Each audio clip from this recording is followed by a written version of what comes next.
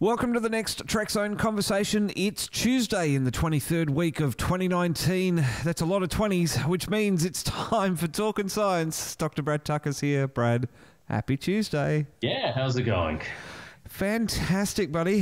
We were just saying that, the Earth keeps on spinning. That's right. It's 15 degrees per hour. It's, moving about 130 kilometers per second around the Milky Way. It takes about 200 million years for the Earth and the Sun to do a lap around the Milky Way. Wow. Well, that's a really long time. I was just going to say, back to your 15 degrees of movement. It's about 15 degrees here at Trekzone HQ. Freezing. 15 degrees.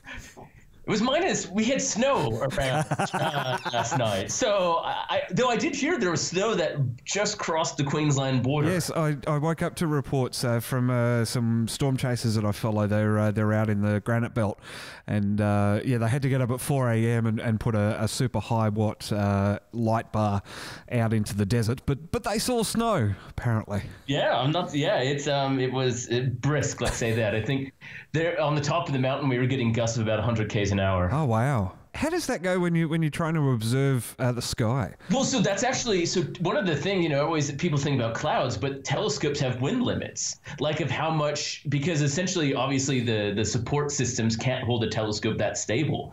So you actually have monitoring systems not just for clouds, but also humidity, because if the dew point drops, you can get condensation on the mirror.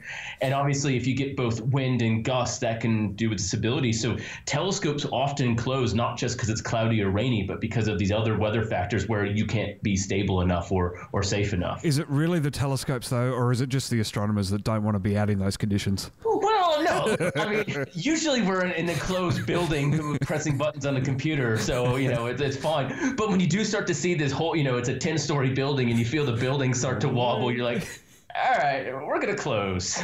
Yeah, we're going to wrap this up. Yeah. Well, something else that has wind limits and cloud limits, well, not so much cloud limits, but definitely wind limits, are rocket launches. And they're coming to Australia, Brad.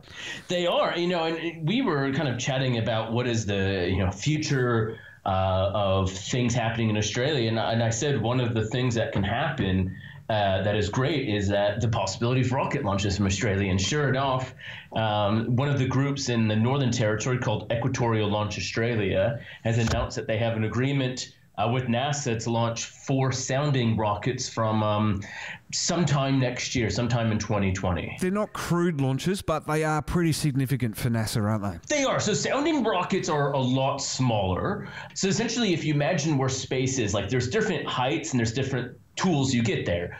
I use high altitude balloons. We get there to about 40 Ks up in the atmosphere. That's about the height.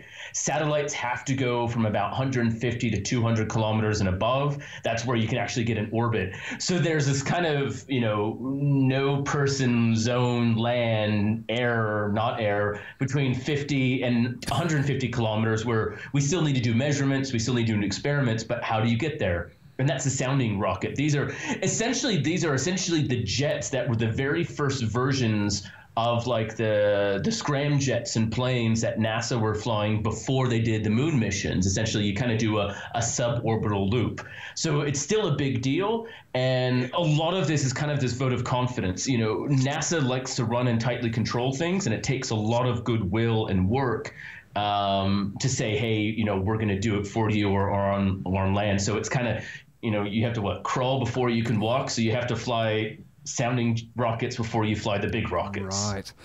Well, and it is a pretty big coup for Australia and Equatorial Launch Australia because it's the first time that NASA's agreed to launch their rockets not only from a non-government owned site, but also a foreign site as well, I believe. Yeah, that's right. It's essentially they're leasing out the work essentially to be done here from Australia. And that was always one of the goals and visions that was identified, is not that Australia should build rockets or launch their own. There's lots of groups doing better work on this, but we have the locations to actually launch it from. And if we set up the spaceports, and thinking of it very kind of, this is kind of what Cape Canaveral in Florida has become, where it's not just a NASA site. It really is like an airport. It's a spaceport. SpaceX is there, Blue Origin. There's a few other groups that have set up in Cape Canaveral now that's kind of where their rockets take from.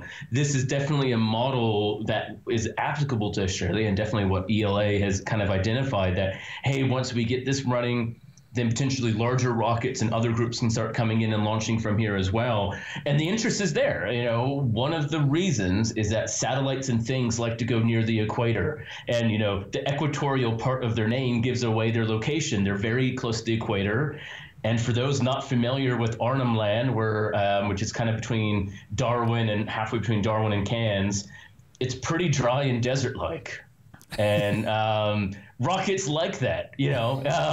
Rockets don't like wind and weather, you know. That's why Florida always has launch delays, because it's Florida. And, I mean, like, it is. Northern Territory isn't that, and it is 20 degrees closer to the equator than Cape Canaveral. Oh, wow. Like, Florida isn't that far south. It's interesting, too, because I think Arnhem Land is a little bit more isolated from the severe weather. Obviously, up north, it's the tropics. We do get a lot of cyclones and stuff like that up there, but they're all off the coast. They don't generally form in the Gulf of Carpentaria. Yeah.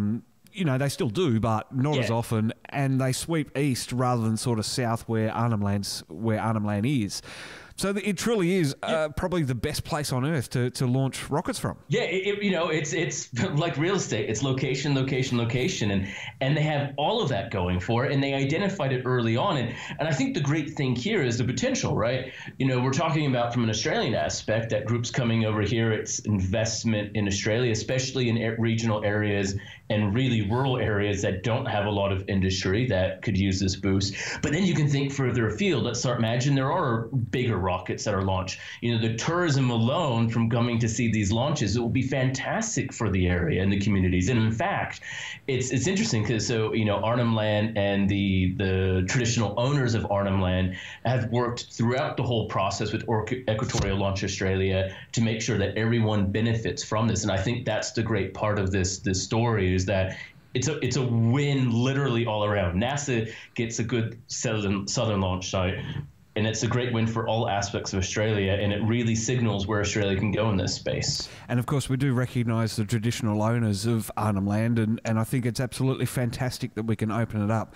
to being the next great spaceport. Yeah, I really think it is, and I think there's so much potential there, and that's not the only place in Australia. You know, you go to other parts of Queensland where groups are looking at, or to the southern part of Australia, because you start getting near the southern pole, and that's where a lot of satellites go. You know, Australia, you know, everyone jokes that we're this giant island. Well, we're finally starting to take advantage of our giant islandness. Well, something else that's a little bit like a giant island is Jupiter's Great Red Spot. It's been around for a couple of centuries, but it might not be around for another couple of centuries. Yeah, so this is kind of cool. So, I mean, everyone kind of knows the Great Red Spot, the beauty mark of Jupiter. And it's believed to be about 400 years old. There are some observations in the 1600s. And what we definitely know is that it's been shrinking over time. The first estimates put it that it was about 5 times the width of the Earth. Now it's closer to about 2.5 or 3. It's definitely shrinking. And an amateur astronomer in central Queensland was looking at Jupiter. So Jupiter's always a great target to look at through any telescope.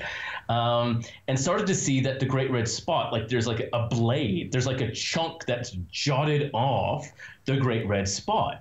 And it appears to be that something is dramatically changing in the Great Red Spot in this storm system. So, Brad, it really is just a giant weather system that's gone on for hundreds of years, isn't it? Yeah, it's essentially like those cyclones we were talking about. That's literally what it is. We've seen it rotating. In fact, people who've imaged Jupiter over the course of weeks, you can actually see the storm system moving. It's just a storm system that happens to be 3 times the size of a planet.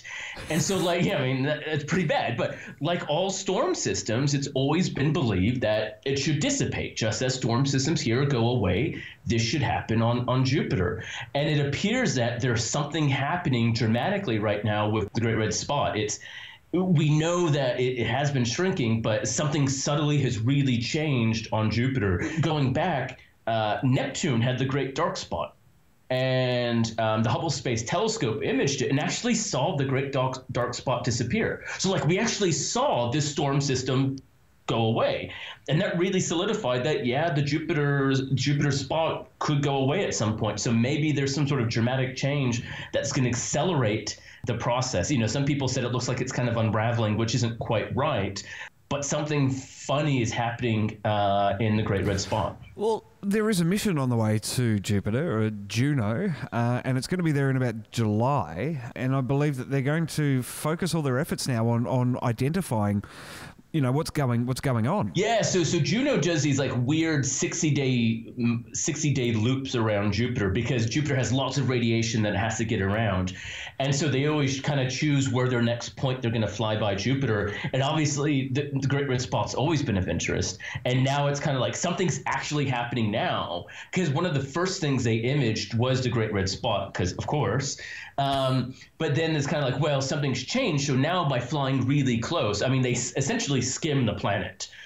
They fly at about the same height a lot of the satellites on Earth do. So, it's really close.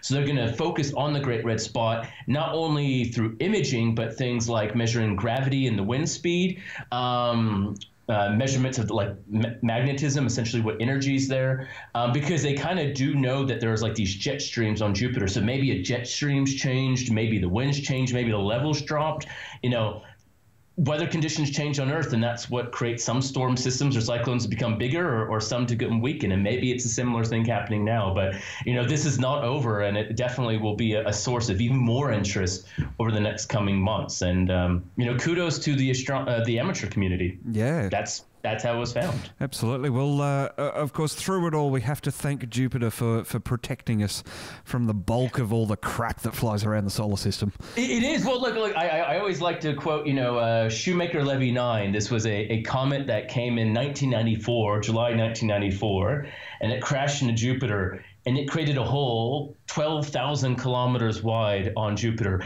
That's literally the size of the Earth. That's what Jupiter does. Jupiter is this giant protector of the solar system, and it's funny because we always quote that Jupiter is this failed star, that it never became a star and it became a planet. So in its failure, it allowed us to survive. And for that, we thank it. And for that, we think that it's a failure. So if you ever get a bad grade, or you fail a report, or a grant, or you get yelled at work, someone else will survive because of it. Just Jupiter did. If Jupiter can do it, so can we. And that is a perfect place to wrap up today's Talking Science. Brad, thanks so much for checking in. Thanks, Matt. Don't forget, you can get early access to podcasts just like this one, as well as exclusive behind-the-scenes information by becoming a Trekzone member on Patreon. We're fast on our way to becoming a self-sustaining website, but we need your support. Become a member today and help Australia's unofficial home of Star Trek get even better. 100% of everything I raise on Patreon and through YouTube ads and the super chats on the live streams now as well goes into making Trekzone what it is and what it can be, something even bigger and better. But if membership isn't your thing, you can always keep up to date with Trekzone by following us on Facebook, Instagram and Twitter, as well as subscribing to the YouTube channel and podcast feeds. Leave comments, react to posts, react to the videos. It all makes us feel good on the inside, and to me is just as important as keeping the website self-sufficient. Brad's doing the social media thing as well. Find him on Facebook, Dr. Brad Tucker, and Twitter at btucker22. Or indeed, next week, right here on Australia's unofficial home of Star Trek, Trekzone.